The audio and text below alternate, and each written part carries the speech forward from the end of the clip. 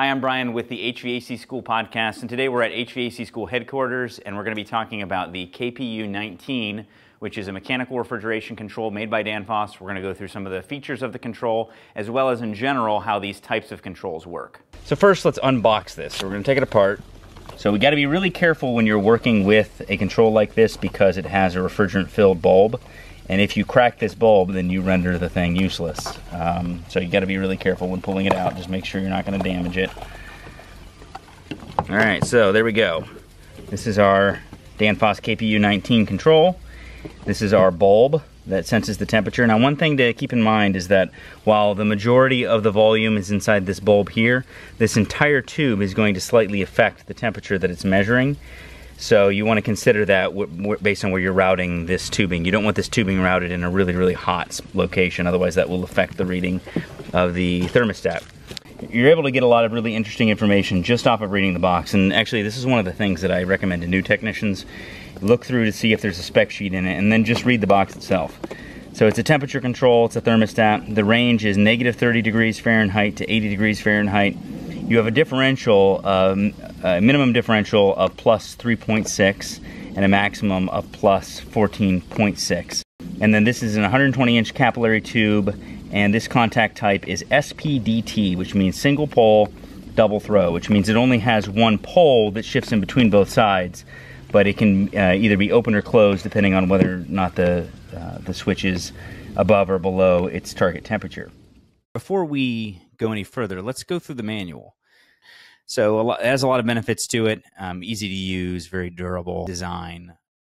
Now you've got three different KPU 19s. You've got one that is a single pole double throw, which this is the one that we've got here, where it has two different terminals on it, where it makes or breaks in either direction. And then we have another version, which is a single pole single throw, which means that it's just open or closed. And this would be sort of your traditional, very simple value refrigeration control type. So this is just a close on a rise in temperature, which is what you want for a refrigeration or cooling type application. And you've got the third one, which does not have a bulb. It just has a tube. And so it's designed for measuring temperature in a room or the air on a coil. It's not meant to be mounted to anything. So you're not supposed to mount that to the coil itself. Whereas the bulb version you can mount in the box, or you can also mount it to some copper tubing to the coil itself. It comes with a sensor clamp, comes with the blinding stickers, what they call it, and that's to kind of blind it off so that it can't be easily changed without somebody getting a screwdriver, so your customers don't monkey with it. But here's the thing I wanted to show you.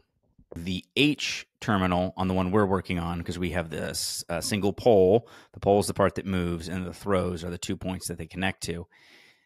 Single pole double throw design here.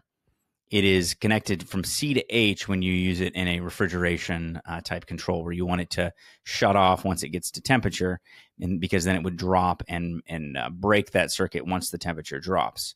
The other side, the L terminal, will then make once the temperature drops. So once the temperature drops below the set point, then it will actually make to L. And then you have your single pole single throw open on low, which is just once the temperature gets low enough, then it opens and shuts the unit off. That would be a very simple low temperature cutout type of thing, and then could also be used as a fan cycling control. All right, so here it shows the different elements of it. You've got your capillary tube. You've got your conduit rubber, which is where the conduit can come through either through the back or through the bottom. This is the differential temperature adjustment knob, which again, the total differential is going to be double whatever you set on the knob. And then you have your actual temperature setting, and as well as our mounting holes in the back of the control, so you can mount it properly to a flat surface, which is how it needs to be mounted. And again, this needs to be installed in a dry location. It is designed for a dry location. All right, so let's go ahead and take a look at how it works. All right, so what I use this ice bath, which is a really nice way of comparing your thermometer, making sure that it's in general within range. We're within a degree of 32 degrees here, so I feel pretty comfortable that we're measuring pretty close. So I'm going to place this into the ice bath, trying to be pretty gentle with the tubing. And now the fact that it's not all in the ice bath, all the tubing's not in there, means that it's going to read a little bit on the high side. So this arrow up here is actually what points to the temperature at which it changes. And now when I test it, I'm just going to connect one of them to common. And then it really doesn't matter which one I connect to, but we'll just start by connecting it to the low temperature. You can see right now where I have it set, based on the low temperature set of contacts, it will be running because it's warmer than the actual set point. So now, set it down. All right, now we've gotten cold enough that now it's saying, okay, we're good. We're shut off. So now at this point, it's saying that we don't need to run because the temperature of the ice bath is below the set point on this thermostat. So as soon as I roll it up, all right, now we want it to come on, 40 degrees, off. Now this is going to be more like what we would use for refrigeration control. So currently I have it set at 40, it's off, it's off, it's off, it's off until I get down low enough. All right, now right at about 32 degrees, that's when it cut in. Cut off at about 38. It's cutting in at about 32, 33, in that range, which is about exactly what we want. Now when we adjust this differential, right now I have it set all the way at the minimum differential. So if you look right here, you can see differential, and it's set at minimum. If I roll this back, that's going to greatly increase the cutout. So now let's see what we get. So now now it didn't cut out until 42 in that range, and now let's see where it cuts back in. All right, so now it cut in at more like 28. Cut out at about 38.